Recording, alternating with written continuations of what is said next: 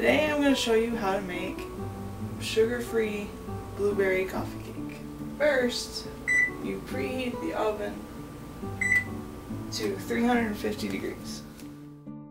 You will need 1.5 cups of Splenda for baking, 3 cups all-purpose flour, 2 teaspoons baking powder, 1 teaspoon vanilla extract, 1 cup of milk, 3/4 cup of butter, 3 eggs, and 1 3/4 cup fresh or frozen berries.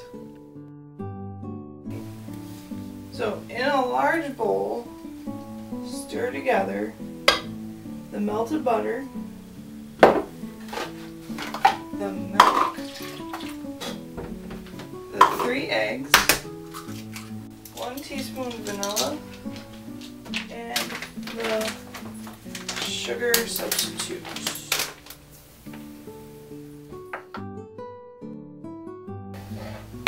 So you stir those ingredients together.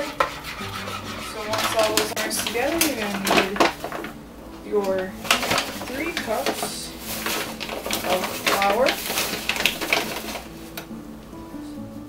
your 2 teaspoons of baking powder,